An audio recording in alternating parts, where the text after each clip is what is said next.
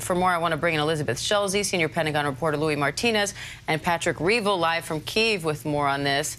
Elizabeth, are Milley and Austin here giving a preview of President Biden's message when he travels to Poland next week to mark the one-year anniversary of Russia's invasion? You know, Diane, this was a staunch show of support for the U.S. standing with its allies and providing whatever is needed for Ukraine as we look at this one-year mark. We heard Defense Secretary Austin and Joint Chiefs Chairman Milley make the case that the U.S. and its allies will continue doing what it takes when it comes to providing military aid and military equipment. And of course, there were some specific questions about how far that's going to go. One of the questions the president recently got was, is the U.S. going to provide those F-16 fighter jets? Biden initially said no, flatly, but we didn't hear Secretary Austin comment any further on that today.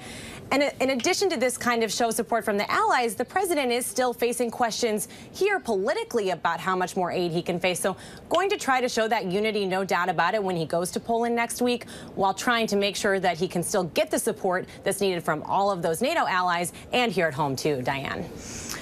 Louis, NATO countries are expressing concern at the gap, Ukraine's need for ammunition versus the ability to keep up with it. Those numbers aren't matching up. So does the Pentagon have any plans to deal with the extra ammo being sent to Ukraine? Yeah, it does, Diane. The United States and the allies are working on getting even more ammunition for those artillery howitzers that are proving crucial in that big fight. You heard General Milley there talk about how it's essentially a stalemate there in eastern Ukraine, particularly in this one town known as Bakhmut. The fighting there is described as very intense with very high numbers of casualties, particularly on the Russian side. Full frontal assaults from the Russians, which are techniques that just aren't used in modern warfare.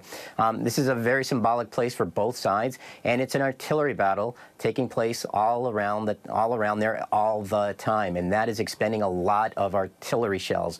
And there's essentially a shortfall now. The United States and other allies are seeing that their manufacturing probably won't be able to keep up with the need.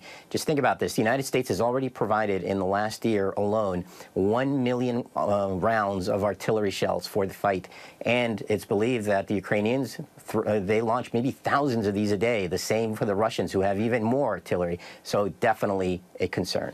And Patrick, we heard them saying, you know, this is a crucial moment for Ukraine. They're talking about this new offensive by Russia. What do we know about that offensive and how Ukraine's needs are likely to evolve with that? Yeah, Diane, I mean, essentially this offensive has already begun. The question now is simply how big it becomes. Right now we know that Russia is pouring more and more troops into eastern Ukraine, particularly around Bakhmut, and that the artillery strikes there are intensifying every day. I mean, as he was saying, as both of them were saying, the Russians are using tactics where basically they're sending waves of people into frontal assaults supported by artillery, and the casualties out in Bakhmut that we are hearing are hundreds of people a day being killed, likely on both sides, but casualties particularly heavy on the Russian side. And really right now, as they said in this press conference, the US and its allies are trying, along with Ukraine, to basically prepare for two challenges. One is to hold the line now, but also to prepare Ukraine for this counteroffensive in the spring. Louis Martinez, Elizabeth Schulze, Patrick Reevell, thank you. Hi, everyone. George Stephanopoulos here. Thanks for checking out the ABC News YouTube channel. If you'd like to get more videos, show highlights, and watch live event coverage, click on the right over here to subscribe to our channel. And don't forget to download the ABC News app for breaking news alerts. Thanks for watching.